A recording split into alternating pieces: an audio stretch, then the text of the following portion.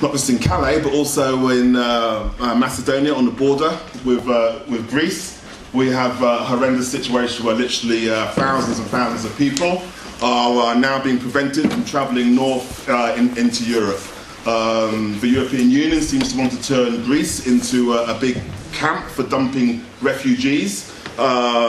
The Greek authorities are now talking about not allowing people to move on from the Greek islands. All the different European states are falling out among themselves. But what they all have in common, I think, is a total dishumanity, a lack of humanity towards people, some of the most desperate people in this world, who they're treating like animals. Great to be here this evening, and big thank you to all the organisers for Haringey Stand Up to Racism. And I also wanted to thank Wayman, because he also helped to organise the September 14th day where we went down to outside Parliament on Saturday. It happened to coincide with Jeremy's election, but it was a great feeling, and there were lots of people from Hornsey and Wood Green there who really wanted to support refugees at that point and wanted to really make a statement by crowding out outside Parliament Square, and it just happened to be a happy coincidence of Jeremy's election, and the sun was shining, and it was just a great day to be on that platform and to look at. Was anyone there who's here tonight? Yeah. And it was just this great feeling of everybody pulling together and wanting to put on record their commitment to a more socially just place, and a place where everyone is welcome.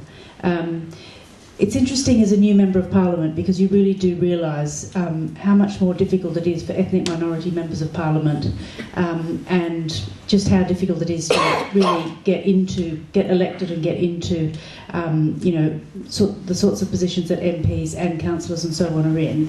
And I just wanted to sort of do a shout out. I know this isn't directly relevant, but just to the Operation Black Vote, which is a great organisation. Particularly I see some younger faces here who might one day be interested in being involved in politics, because it is really important that we've got people coming through and who are active politically, because Operation Black Vote does advise people on how to get into politics and how to become involved. The other thing I just wanted to say, which isn't directly on this, was just how I've been watching the coverage of the London elections coming up in the last few weeks. So I think Sadiq Khan's getting quite a hard time. Don't know if anyone else has noticed that, but so it kind of makes me want to go and deliver some more leaflets and knock on some more doors and make sure that he gets elected as our next mayor. So let's talk a bit about refugees. There's been a lot happening in Parliament. We've had two special debates called by Yvette Cooper, who is Labour's lead on refugees. We also had a meeting of 250 people that the Labour Party held in Fortis Green. That was just one of our wards. And it was great to see the response to that. Just people who are in the community, mainly from sort of just really within walking distance, like tonight, just coming, wanting to talk about how we can create a more diverse and a fairer place. And we had a number of faith groups there, the synagogue, mosques, as tonight. Lovely to have Bibi with us here tonight. Well, you're going to say a few words in a minute, I'm sure. But it is really important that faith communities, councillors, MPs really pull together at this really difficult time. We do have to actually dig deep at these times, and we have to push ourselves, because there is an incredible tradition, particularly in North London, but across London, of reaching out to people of different faiths, backgrounds, colours, everything, and all joining together at really difficult times. Calais has been talked about tonight already. I just want to put on record how pleased I am that there's been a number of Labour contingents who've been to Calais, including the leader of the Labour Party, to see what's happening there. And I'm very distressed to hear from my own constituents who have written to me, who are volunteering there, of tear gas being used, of riot outfits and so on. And I think it's really, really important that our government does much more to work with France to create proper living conditions for people while their claims are being looked at. It's a real disgrace that in the fourth most wealthy nation that sort of thing is happening so close to us. The Big Green Bookshop, I'm sure many of you buy books at the Big Green Bookshop in Wood Green. They had a contingent go over with a bus. They just hired a bus in the summer and all went with blankets, books, food, and just I thought that was once again a great way of Haringey community just reaching out to people in need. The march on the 19th, yes, we must be there, and we must also continue to put this on record in the UK Parliament. In the debate last week, which Yvette Cooper brought to Parliament, we learned of the plight of unaccompanied minors, and this is something which is quite close to my heart. During the Kosovan crisis in 1998, I worked for Barnet Council, visiting unaccompanied asylum seekers from Albania, Kosovo, and all that region. And we know that 10,000 unaccompanied minors have been lost or displaced from their family groupings. Claimed lost. Well, we don't know exactly, but what we can guess is that they're very, very vulnerable.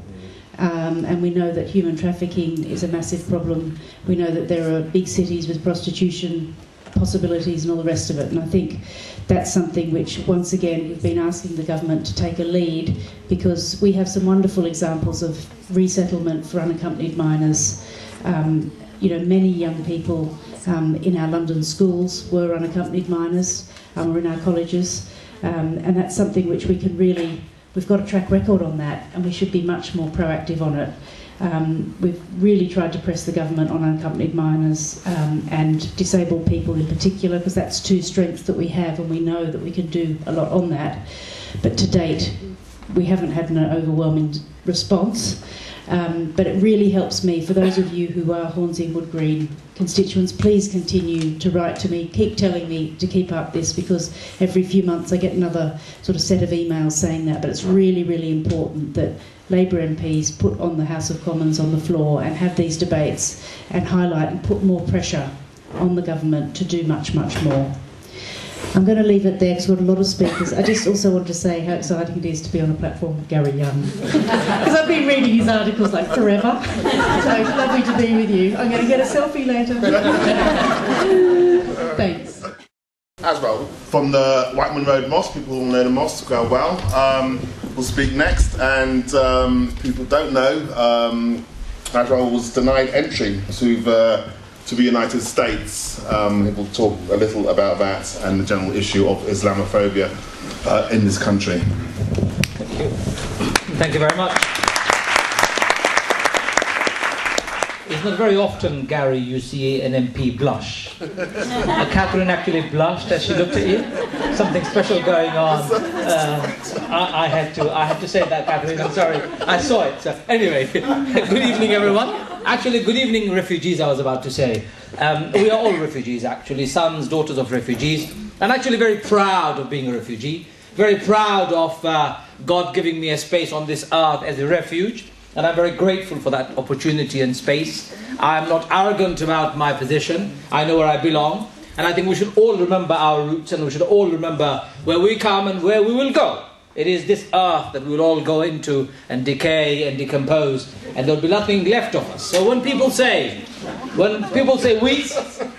we are not refugees and they discriminate you and me, when they look at our colours, when they look at our religion, and when they say things against us, it makes you wonder, what planet do they come from? Which planet do they come from? And where do they really live? Think about this, Mr. Trump, right? Son of a refugee, actually grandson of a refugee. Yep. German grandfather came to America looking for work, and he did okay, right? And then he ran away because he couldn't pay taxes. And he was extradited back to Germany. And it's the wealth of his grandfather who then bought estates upon estates of the destroyed American cities where there was no wealth, nothing, poverty-stricken, very terrible state of affairs. That's the wealth he inherited, and he's now a multi-billionaire, wanting to close off America from the refugees. Put up a wall he wants to do against the Mexicans, his policy of barring the Muslims from going to America. Isn't that just ridiculous? How stupid can you be? There are, what, 7 million Muslims in America? What's he going to do with them? Send them all to Guantanamo Bay? Come on. Cuba won't be able to take them all. It's a small little island. Really sad and terrible development in the world. When I was traveling to America only recently, on the 17th of December, I arrived at the airport, did everything as normally you do, went through the scanning, went through everything. I arrived at the gates, about to board. Somebody came and said, hello. Yes, hi. Usually, as soon as they put my passport through the scanner, red light simply flashes. So I'm taken to the other side for a secondary, they call secondary screening, whatever that means. It's random, by the way. So they ask me some questions, they take my bag, and then they say to me, please, on board, have a good flight, usually. I've been to America so many times, so I'm quite used to it. But this time, somebody else came. I thought maybe I'm getting very VIP treatment. So he said to me, can I talk to you? I said, sure. He took my passport, he looked at my passport, looked at me, looked at my passport, looked at me, as if he hasn't seen me before. Sure, of course he hasn't. He just wants to make sure it's me. And then he says to me, are you going to America? I couldn't stop laughing. I said, this is the only flight going to America from this gate. Anyway, he said, I'm afraid you can't travel on this plane. Your visa has been revoked. When I said to him, why? He said, because I'm only a messenger, I can't really give you an answer. You should get in touch with the American embassy. I said, okay. When I insisted on an answer, he said, maybe you've done something wrong, and just walked off. So I have lots of friends in the media world. I tweeted one of them saying, hey, just revoked my visa, couldn't get on the plane. It was Eddie Nestor from BBC London. He called me up. He goes to me, Aspan, we must do an interview right now. I'm still at the airport. Go ahead, do the interview. But before I could leave, already media persons have called up embassy and the story has already gone out. I received a phone call next morning inviting me to go to the embassy. Please come, we want to sort things out. Sort what out? We want to talk to you. We want to fix things. So I go to the embassy on Monday morning, and then they take me to this underground bunker type of basement room. 3 men sitting there with their arms folded, didn't even introduce themselves. Please sit down, tell us about you and about your story. What story? I haven't done anything wrong. Well, tell us about your side of the story. Well, I don't have a side of the story. You revoked my visa. You tell me why you've invited me, and why have you revoked my visa?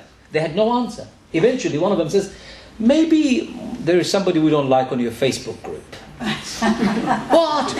I said to him, do you know how many people follow me? No. 30,000 people are on my Facebook like page. How am I supposed to know all of them? In fact, I hardly know any of them. Then I said, by the same logic, I follow Barack Obama. He looked at me and goes to me, do you? I said, yeah. So you haven't done your homework then? Anyway, after a lengthy conversations with them, they said to me, well, we will investigate further. We may come back to you, we may not come back to you. The only way you can find out is by applying again. I said to him, I'm not that desperate, thank you very much. You took my visa, you give me my visa back when you want. That's only when I'm going to America, otherwise I'm not interested. I came home. I've received an email from the embassy asking me to apply again. That means I have to pay £155 again, go through the whole process, and I may be denied my visa. But ladies and gentlemen, you'd be absolutely surprised. I didn't get a visa because I wanted to. I was refused an ESTA. And they asked me to apply for a visa. They gave me a visa, B1 and B2 visa, that was valid for 10 years. It expires in 2024, when I was traveling. And yet they revoked it on the day I was traveling. Shame, shame, and big shame for America and its administration. That is Islamophobia at its best, and we hate it with vengeance, and we must stand together against it, no matter where it happens and to who it happens.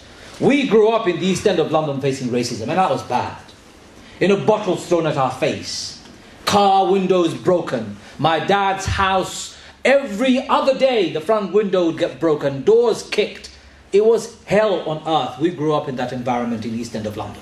We thought in the 90s we could relax and really breathe. But now, being a Muslim is a crime. And ladies and gentlemen, if we stay silent about it, it's going to get worse. What we are seeing today is only the start. When the world stays silent against the Nazi atrocities that was perpetrated against the Jewish people in Europe, it's the silence of the world that allowed the Nazis to get away with it for as long as they did. It's only when they came together they were able to defeat, but they could have come together long before. On Wednesday I was having dinner with a friend. My phone rang at 10:30. Hi, we're from the Evening Standard. Yes, what can I do for you? It's a bit late to call me. Oh, we're running a story about Sadiq Khan. I said, and? Oh, it's going to be quite dangerously, it was not going to be a good story. Michael Fallon has talked about him in a very nasty way, and we're running that story. What do you have to say about him? What do you want me to say about him? And the implication was, I'm a Muslim, a cleric. They want to make a connection. Sadiq Khan is an MP who is Muslim by religion. So a cleric who knows Sadiq Khan, there is a connection. He's just a candidate for the Muslims, and then label him as an extremist. That's what they want to do, right? So I said to these guys, calling Sadiq Khan an extremist is like calling Daesh moderate.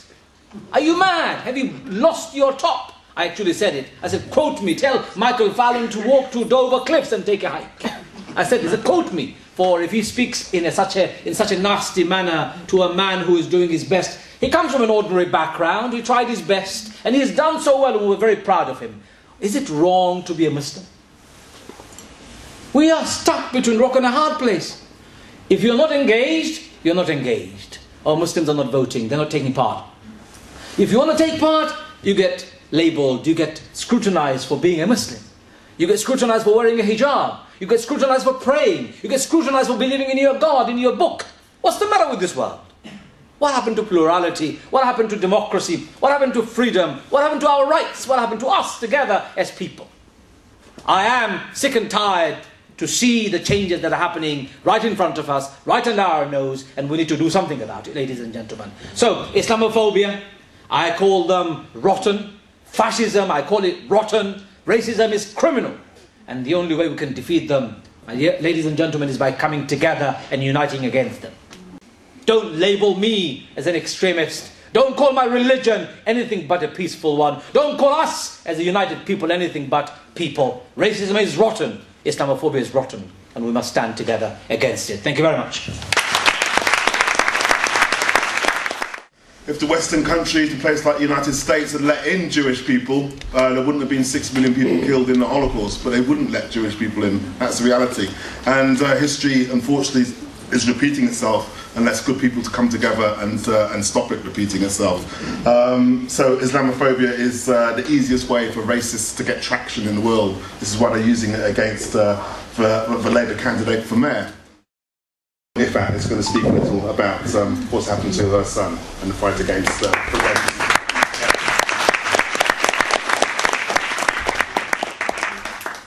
Thank you. I don't know how many people here are aware of Prevent. It was something that the Labour government brought in after London bombings, and it's part of the counter-terrorist strategy. And since July 2015, it's become a statutory duty on schools, on doctors, basically anybody who works in the public sector, to watch out for anybody they think might be radicalised on the route to radicalisation. So hence, teachers have been put under the radar to spy on children that they're supposed to be looking after, and sort of who are under their guardianship, I suppose. What happened to my son was that he was in his class. They were discussing. He had a French lesson, and teacher put up on the whiteboard an image of deforestation. In this image, there was trees being chopped down. There were people trying to stop the chopping down of trees. There was diggers. There was chainsaws, and him and his peers in the classroom were having this discussion. And he went on to talk about how the people who try to save the environment are referred to as eco-warriors, and sometimes they're referred to as eco-terrorists. He didn't think nothing of it, nothing was said to him. This was on a Thursday. It was certainly raised no suspicion. He didn't come home and tell me about this conversation or discussion that they had in French. On the Monday when he went into school, he was in a French lesson, and an adult came into the class whom he did not know and did not recognise. Went to the teacher, and he heard his name being mentioned. The teacher pointed to him. The adult then said, "Follow me." He was then led out of the classroom by this adult. He was led down a corridor, he was led down a flight of stairs, across the playground, and into what they refer to as an inclusion centre, but is actually for excluded children. Then he was led to a small room where there was another lady sitting there who he did not recognise. One lady sat in front of him, one sat behind him, and they basically said, "Well, you know why you've been brought here, don't you?" He said no, and they said, "Well, you use the word terrorist." And he was very confused. "No, I did not use the word terrorist. I don't know what you're talking about." He said, "Oh, in the French lesson, you use the word eco-terrorist." And he said, "Well, I used the word eco-terrorist. I explained what that was about," and he explained it was in the, relevant to the classroom discussion they were having. And then she sort of said to him, "Oh, you're one of them tree huggers. I've got family who are tree huggers. Are you a tree hugger? Oh, are you affiliated to ISIS?" That blunt, yeah. And it's like, you're playing a sick psychological game with children. That, was he supposed to say yes at that point because you'd made him laugh about tree hugging, and he was going to suddenly open up and say, "Yeah, actually, I am ISIS." But he was absolutely petrified at that point. I know he doesn't like me saying that because he wants to be a tough teenage boy, but he was absolutely petrified, and he was worried that he was going to be taken away. He was worried that if he said anything, it was going to be misconstrued. He was then told just to wait outside the room. He was left there about 10-15 minutes, not knowing what to do, and then the school bell rang, and he decided to go to his next lesson. No one came up to him to find out if he was okay. No one rang me. No one rang his dad. He came about 5 o'clock that evening because he had after school club, and he did look scared. I thought maybe something had happened on the street or something, you know, and I said, "Are you all right?" And he said, "Oh, I've got something to tell you." And then he told me he was asked at school if he was affiliated to ISIS. At which point I rang the school, and then they kind of said, "Oh, nothing to worry about. It was just a big misunderstanding. Everything's fine." And then I sort of said, "Actually, have you just interviewed my son under Prevent?" And then she said, "Yes, we have to. It's government rulings that all schools have to do it." So that was the end of that conversation. But I was just absolutely horrified and shocked. And then I was worried that is it going to affect his chances of education in the future, college, university places, employment. I mean, who's going to have this information? The teacher was reassuring me that everything's fine, but it can't be fine if your 14-year-old child is just being interrogated. Our children are being targeted. Our children are being criminalised. And I know schools have always been racist, because if you look at the statistics of how they've always treated black boys, you know, in Hackney, you know, for example, black boys are the highest excluded group in that region for so many years. And only recently, a few weeks back, there was an article that came out that, contrary to the sort of mainstream media hype about white boys being left behind, it's still black boys that are majority excluded.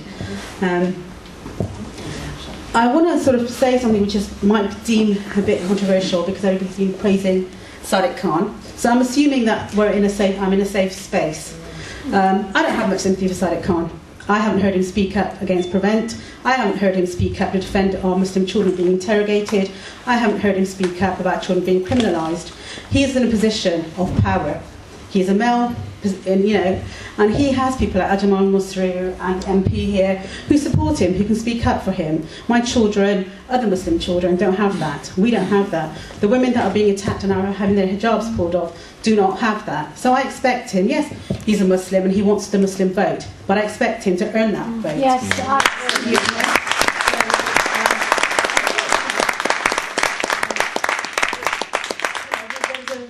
Stand Up to Racism did a meeting like this in Balham. He was never to be seen, but 2 days later on Twitter, there he is posing with Vanessa Redgrave about refugees welcome. Well, why aren't you there in the meeting in your own constituency supporting refugees?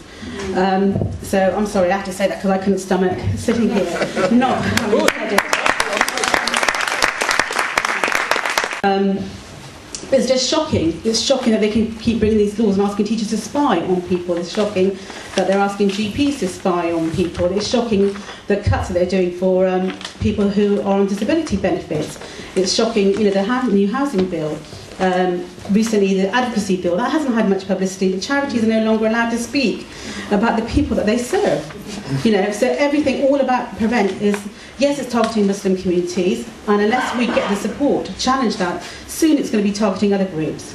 You know, and it's about not staying silent and coming together and uniting and speaking up. Ajmal, you said you've got 30,000 Facebook followers. I hope to see them on that march on the 19th.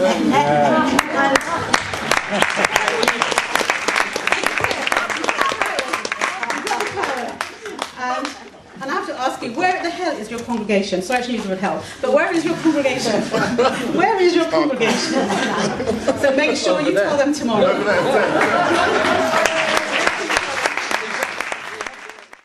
I'm from Mosul, the north of Iraq. I have run away from ISIS. I have an appointment with the Home Office, but they refused my claim. And they said to me, I need to go back to Iraq. If I have choice to go back, I will do. But now Mosul is a very dangerous city, and I don't have another city can I be there, because Iraq, they have 3 parts of people, Kurdish and Arab, Sunni and Shia. Also the Christian people, they don't have a good chance there.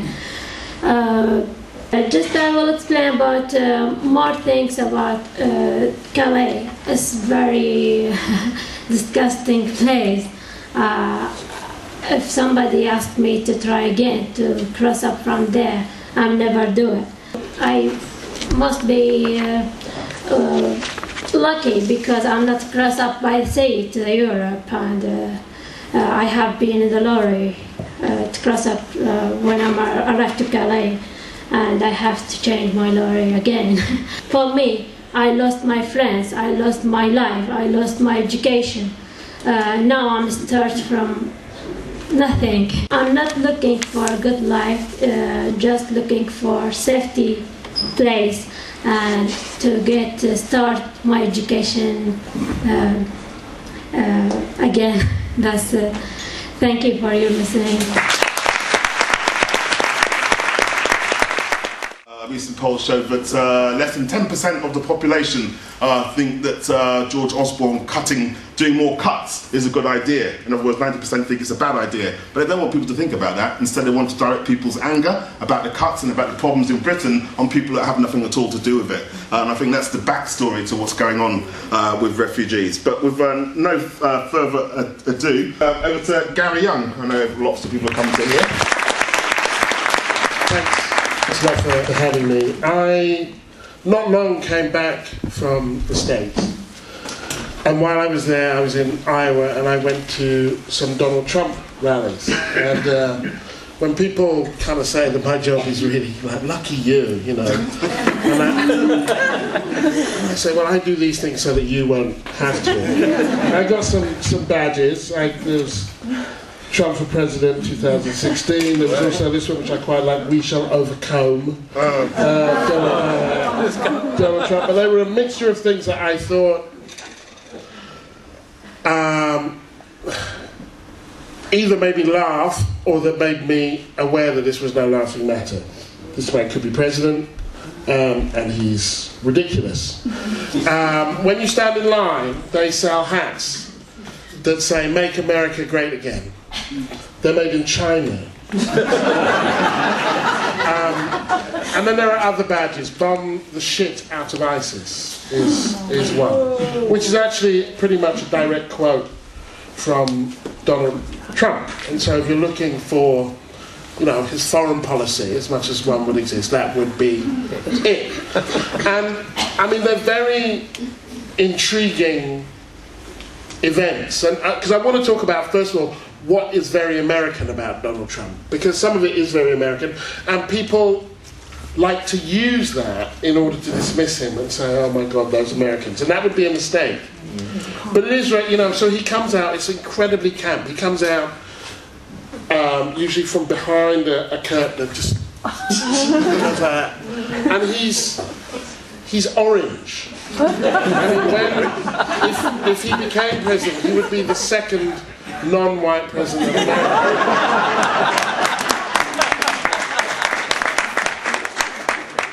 I thought he could run under the banner "Orange is the new black." He is, and then he just talks. He bloviates. He's like the drunk uncle that you're trying to avoid of the bar. We're going to build a big wall. It's going to be a beautiful big wall. You're going to love my wall. And the Mexicans are going to pay for it. And people cheer.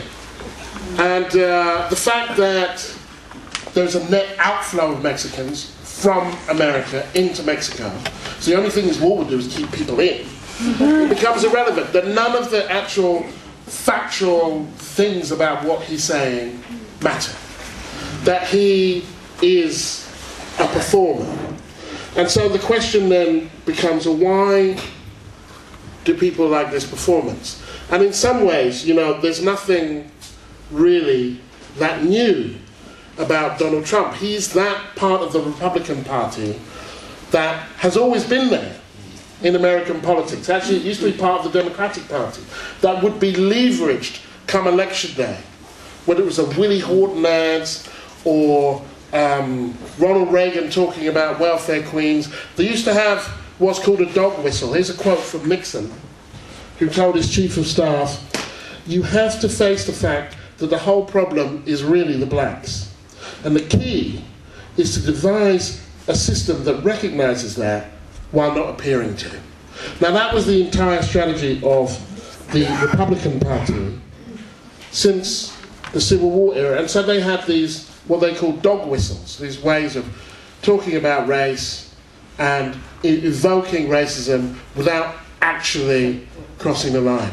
And so what you have by this stage with Donald Trump is that they just got rid of the dog whistle. They've just got a straight up whistle. And he can say whatever he likes. He can say Muslims will no longer be allowed in the country. He can say Mexicans are rapists. He can insult anybody and everybody, and he does. The disabled, women, the Chinese. I mean, there's almost nobody left for him not to insult. And when you speak to his supporters, and there's both great heart to be taken from what I'm about to say and great worry, because his supporters, you expect, I sent some selfies, the first one I went to, I sent some selfies of me, like, you know, with the Trump people, and I sent some pictures of the badges, you know, bombed the shit out of ISIS. And people were coming back on my Facebook page, I put them on my Facebook page, and they were saying, you know, be careful, and, you know, just watch yourself. And what they couldn't see, what they couldn't realise was how ordinary the people were.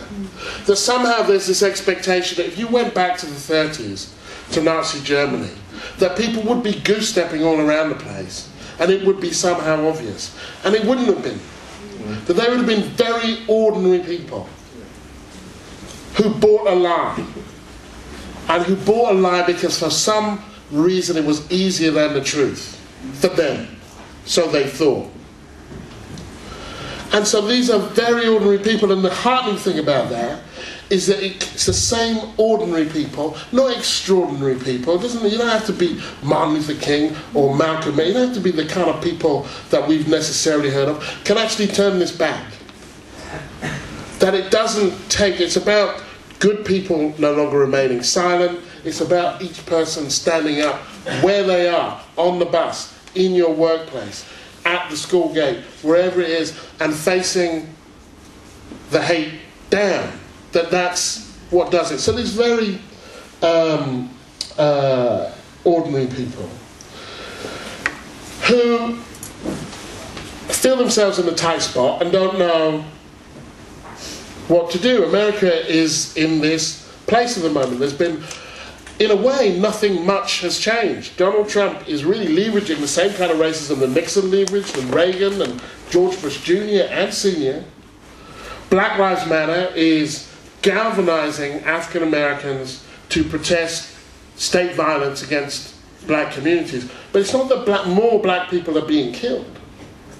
It's that America is now taking notice that it's a distinction. They say when you're in journalism school, there's a difference between man bites dog, that's a story. Dog bites man, that's not a story. That happens all the time. But sooner or later, journalists have to ask themselves, well, why do these dogs keep biting people?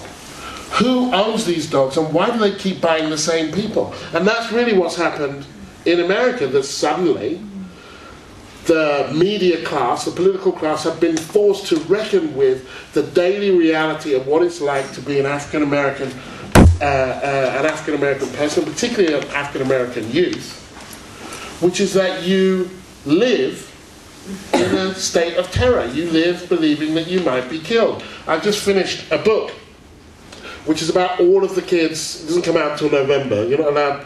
They don't like bringing out books during the election year because nobody talks any sense during the election year, so there's nothing that you can do with the book. You actually have to wait for the election to go before you can have a political conversation, which says something about the election to it. So it's coming out in November. It's about all. It's called A Day in the Death of America. And it's about all of the kids and teens who were shot dead in one day in America. Every day, 7 kids are shot dead in America. I picked a day at random. There were 10 kids who were shot dead on that day. And there were 7 were black, 2 Latino, 1 white. And every single black parent, when I asked them, did you think that this could happen to your son? They're all boys. To a person, they looked at me like I was kind of, and they said, of course.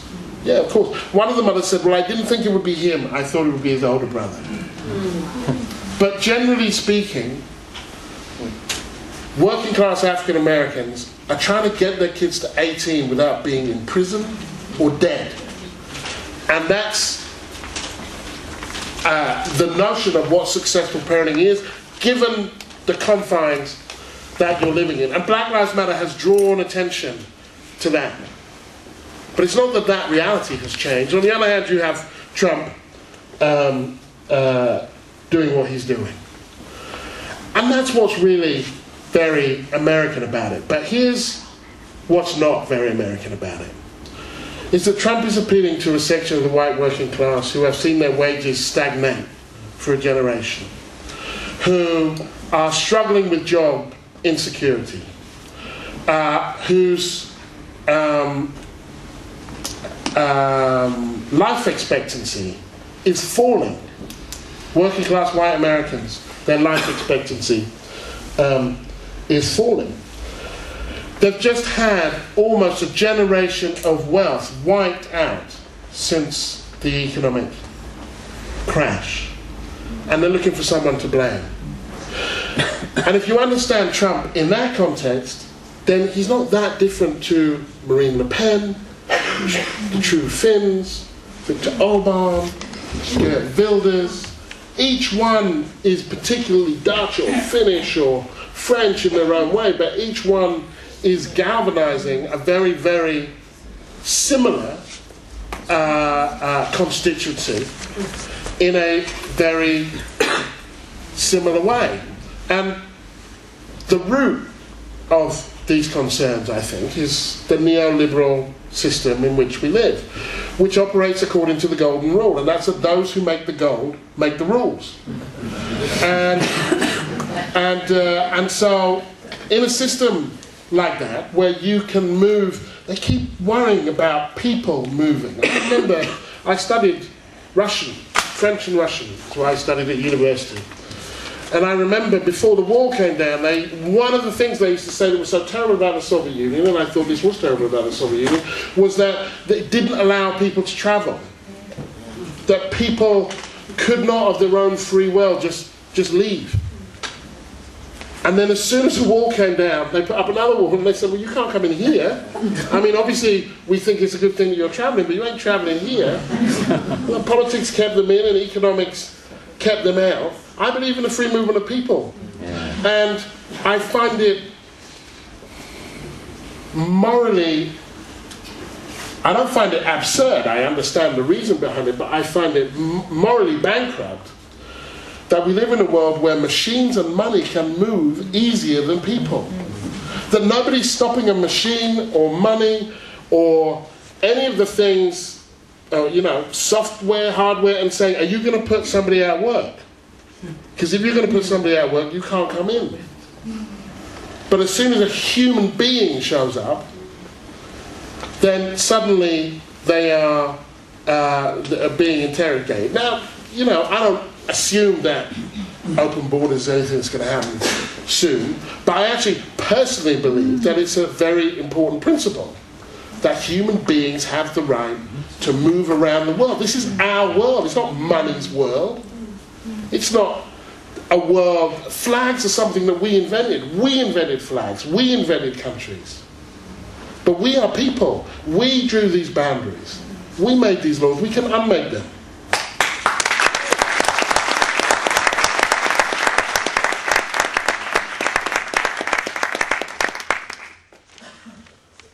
So, when you live in this world where at the press of a button you can move your capital to somewhere where labour is cheaper and unions are weaker and regulations are slacker, then people move too. You actually don't leave them with an awful lot of choice. Also, if you are polluting the world in the way that we are, then people have to move because you're destroying their environment. And finally, and kind of most obviously when we have a speaker from Mosul here and we're talking about Syrian refugees and so on, if you were going to bomb huge parts of the world and force people to move because they cannot live, then what right do you have to say that you can't come here? They're coming here.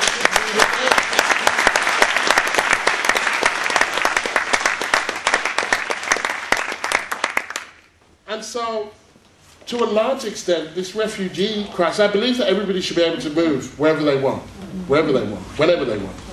But actually, large numbers of these people would not have wanted to move if they could have stayed. And they are actually refugees from our politics, our war, our pollution. And so this is very much a problem that we have made.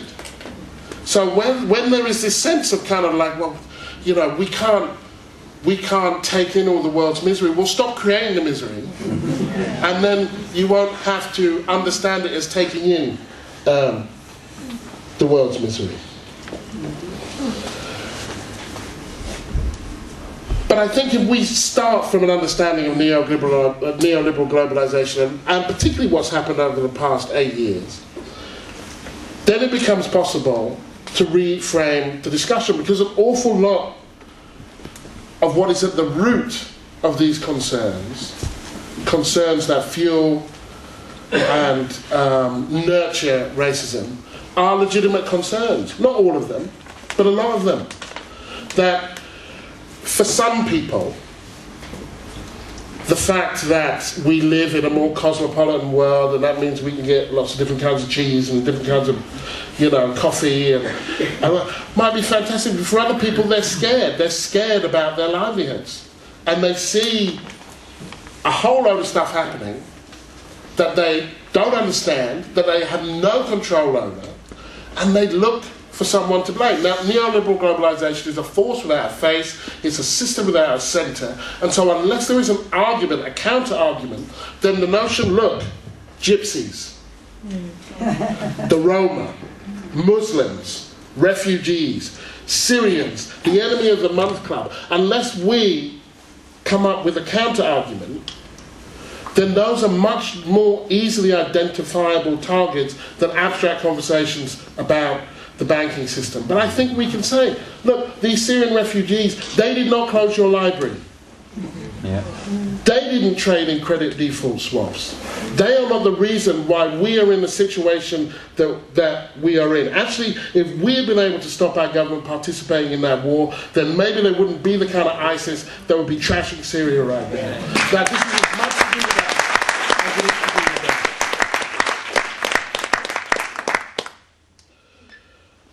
And I think that's an argument that can be made, and I think it's an argument that can be won. I was heartened when I arrived back in August from the States, not long after Aylan Kurdi,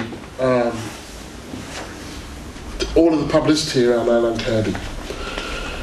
And I'd seen, when I was in the States, I think, Katie Hopkins talking about cockroaches. And this, to me, it was like Kafka's Metamorphosis in reverse, that here you had the so-called insect turned back into a human being. That suddenly we were talking about a child. And it saddened me because I thought, Jesus, this is what it took. This is what it took. It took people to see a 3-4-year-old child face down in the surf, dead, for them to understand that these were people, for them to understand that nobody makes those journeys, rickety boats, across deserts, with bandits risking life, and then people don't make those journeys in order to pick up benefits in England. It's not like the benefit system is so great, and there's some fantastic kind of, you know, Facebook page that's like, look, if you really want to, you know, if you really want to get 20 quid a week, this is what you have to do. It's going to be golden, I promise you. But there was something that came out of that. And it was something that I didn't know existed. I hadn't been here. And that was this constituency that had effectively been orphaned of people supporting refugees, of this outpouring that happened. Not the obviously hypocritical, opportunistic thing where the newspapers suddenly, you know, thought this was something that they should worry about. But actually people saying, you know what, I've got to do something. I'm going to take my van and I'm going to take this stuff down to Calais.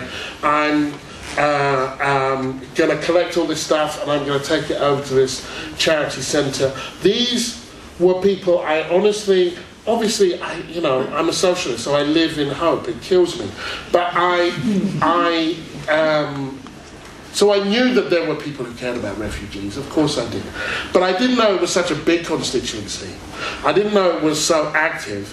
And in the absence of any political champion, which you didn't have at the time, this was before Jeremy was elected, and actually it really moved me that the first thing he did after he was elected was go to this demonstration. I was like, well, we've never seen that before. And that was already, in a sense, I was like, I don't kind of care what happens now, actually. Like, I've seen enough. Like, this is a new kind of, this is already new. And this is already good, because it is forcing a reckoning with what has not been said. It's forcing a reckoning with our silence. And so the way in which those people galvanise themselves and organise themselves and make that possible was very heartening to me, because I thought, okay, so there is more. Obviously, there's always more going on than I know about, but I think we surprised each other. Because people, I think, more obviously than we had realised, had been shouting at the television alone, or weeping alone, or somehow suffering internally alone. And what it said to me was that we are better, all present company accepted. We are better than our politicians. And we are better than our politics. That the things that we see reflected in the media, the things that we think of as being our politics, doesn't always include us, but that doesn't mean that we are not involved in politics. That we're better than that. As a country, we are better than that. And as human beings, we are better than that. And that's why it's so important, come March the 19th, that we have huge crowds, because they matter. Because they give other people hope. They give refugees hope. They give the people making those journeys, Macedonia and Serbia, they give them hope. But we give each other hope too. That when we stand up to racism, we're also standing up for each other. Thank you.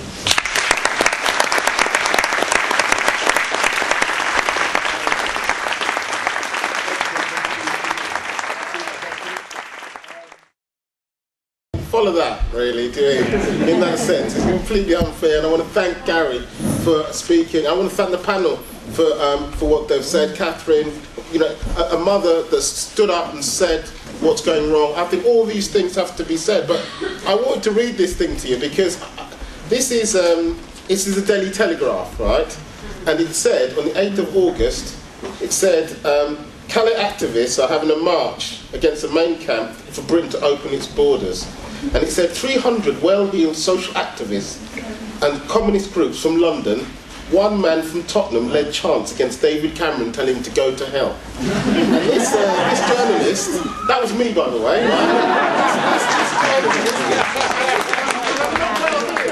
I'm not well-heeled, right? As you can see by my shoes, right? This journalist turned around and said there'd be nobody to support you. He spent his whole time laughing all the way through. He goes, no one cares in London. When I get back, I've got to get this copy in, do it as quickly as possible. And I told him at the time, I said, you're waking up a sleeping giant, because you think that it's all right. When David Cameron turns around and says, when Jeremy Corbyn went to the camp, I think Jeremy Corbyn and Diane Abbott should be congratulated for going to the camp. And when he turned around and said a bunch of migrants, they're just a bunch of migrants, what was he really saying? The truth is, a bunch of migrants helped to build this country, to be honest. There's a bunch of Irish, Jewish, people from all over the world helped to build this country. He was trying to denigrate, he was trying to divide and rule. Every time you've heard him speak from the beginning of the year, Gary's right. When the results came in this year, when Osborne's results came in, you saw exactly what he said. He suddenly said there's a problem with Muslims marching. There's a problem that there's a Muslim women can't speak English suddenly. Because the results came in and they were bad. Right? So you had to look for, it was as crude as that. And, the idea that this man talks about a segregated society, I have to say that Zach, George, and David all went to the same school. And this school is the most segregated school in the country. It's segregated by class, it's segregated by money, and it's segregated by gender. It's called Eton. And they all come from the same school, and they have the right to tell us how to live and how we should live. It's a disgrace. And we have to fight for a different type of society. To be honest, I'm horrified and scared. I never thought, I never understood the Holocaust, to be honest. I never really understood it. I go to Auschwitz, I just couldn't understand how it happened. I really couldn't understand. But I tell you, one visit to the camp inside Calais, and I did. Because if you can stand by watching children sit by a sewer, and then blame them, actually if you can send bulldozers into them, and then say, I'm dispersing you. And the question is, where? Because, you know, normally, Guy put it well, if you cover deserts, seas and survive whatever it is, normally your name is called Bear Grylls, isn't it? Yeah? And they make a programme about you surviving. Oh, that was tough. Yeah? People are actually living like that in order to survive, and actually we have to make some kind of difference now to what they're doing. The march on the 19th is a march for everybody. You see, there are people on the streets that are disaffected and are being treated as a minority. They're called doctors and nurses, actually. And it's done by Hunt in that way, and he's doing it because he wants to get rid of the NHS. Suddenly they said that migrants are using the NHS. No, you use private medicine. We use the NHS, right? We need the NHS to keep ourselves alive. And I think this is a straight case of divide and rule. And the reason why we have to march of refugees, I agree, there's a nasty whiff across Europe. You see, when you see Le Pen in Calais winning those kind of votes that she's winning, actually it's opening those doors to the same things that led to the Holocaust. But I have to, at the same time, I have to say that I remember the march on the 12th of September. I remember putting it out. People put it out, 20,000 people signed up, people all came together, and people took to the streets. There's a mood for change. There are people that want to change what's going on, and I think we have to fight to save those people's lives. We have to make sure that, I was on the radio today, and they said that in Cambridge there was they were doing a question about what can we do practically in each area, and they showed the figures of the amount of refugees that have been taken. You see, what the councils came to do, they haven't even allowed, the government hasn't even allowed, you know the paltry 5,000 that they said they were going to do? They haven't even done that. When you saw David Cameron, didn't you, fly off to a camp, and he sat down there looking awkward. Did you notice that? Hello, poor refugee type people. I really care. Right? And you just knew the guy was lying. And it's the same kind of thing that they're doing to them, to us as well. But I think we can begin to break this. Haringey is a reflection of that. I've just come from a mosque in Tower Hamlets, and at the mosque they said they beat the EDL 4 times when they came down there, and they pushed them out. And the truth, that didn't come from people telling them how to do it. It came from people collectively coming together. There's a tradition of resistance around here. I know I'm not allowed to mention it, but I remember Bernie Grant sitting on this very platform actually, and turning around and saying it was right for people, if they were pushed around, to say they had a right to defend themselves. And it is, you know, there is a problem. The question, how is it, I met Imran Khan last week in Rotherham, and how is it suddenly the police were they were told that they were institutionally racist, yeah? That's the truth of it. I don't think they've completely got over that. And suddenly we're told that these are the people we've got to put the trust in order to put in prevent. Now I think this is very dangerous times, but I also think there are times where we have to turn around and resist. And I'll end up on this. Every generation faces a test actually, I think. Something happens in their society and people say, what did you do? I remember it's like that horrible picture. I don't know if you've seen, you know, David Cameron suddenly saying he cared about Nelson Mandela. Oh, he cared. He used to wear a T-shirt saying, hang Nelson Mandela. And suddenly he says, yeah, I'm part of this tradition, and it has a selfie taken at the funeral. What we have to turn around, we have to begin to, I think there's a feeling where people want to make sure they can save people. The only way we're going to be able to save people is if we mobilise. We have to make it possible that our voices are heard and that we're not isolated. This is something we can do when we march on the 19th and bring those people together. I think part of marching on the 19th is also to remember when people, so we make the link between racism and austerity. Because I think the two things are linked together. We also have to march against austerity, and also we have to march against racism. We have to pull them together. when we do that, I think we make a difference. And I'll end up on this final point. The march isn't just taking place inside the UK. It's also taking place inside Athens. And it's a warning to us what's happening inside Athens. Look what they did to the Greek people when they said they weren't going to allow them in terms of cutting their living standards. There's no money, you can't have it. And then suddenly they turn around and say that it's all right to open up what I call concentration camps, and by the way, we'll pay off some of the debt if you do that. It's the most disgraceful and disgusting thing I've seen. It's an attempt to divide people on the basis on the way that they've organised. Who's going to benefit from that? I tell you who benefit from that, Golden Dawn. They're the people that will benefit from that. But I think it's fantastic in Athens, inside Poland, inside Barcelona, and when we march, we're marching with them, and in Scotland. And when they march, everybody will be marching together to say we want a different type of Europe, not based on racism and division, but one which fights Islamophobia, racism, anti-Semitism, homophobia, all the divisions, and we come out onto the streets and we get reflected in that. But the only way that's going to work is if everybody in here brings another 5 or 10 people, because numbers count. It matters what we do. They think it doesn't matter what we do, but it does matter. I want to end up on another thing. When I went to Rotherham, the women there said they wanted to march at the front to say that they're not submissive. Do you mean that they're marching with us and stuff like that? I mean, anybody who thinks the Muslim women are submissive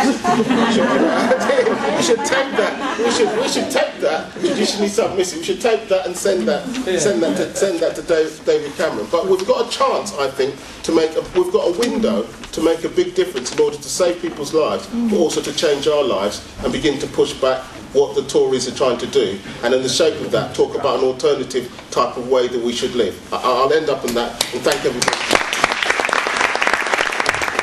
Thank you, Raymond.